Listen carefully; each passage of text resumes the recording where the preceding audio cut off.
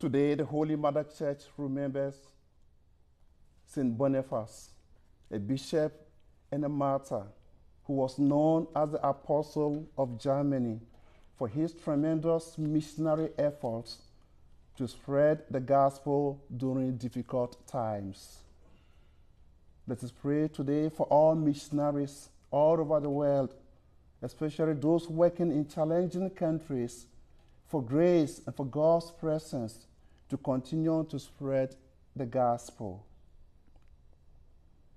The gospel of today narrates that the stone that was rejected has become the cornerstone. Jesus is the cornerstone, the true foundation of our faith for those who believe in him. Jesus is the precious cornerstone of the Christian faith.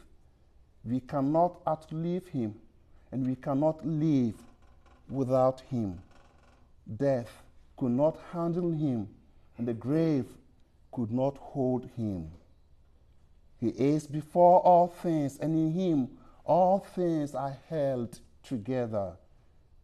In him we are victorious because he is victorious. The entire Christian faith rests on this living stone of Jesus. Thanks be to God. He gives us the victory through the Lord Jesus Christ. Today, let us pray for an increase of faith in the risen Lord, who is the living stone of our lives.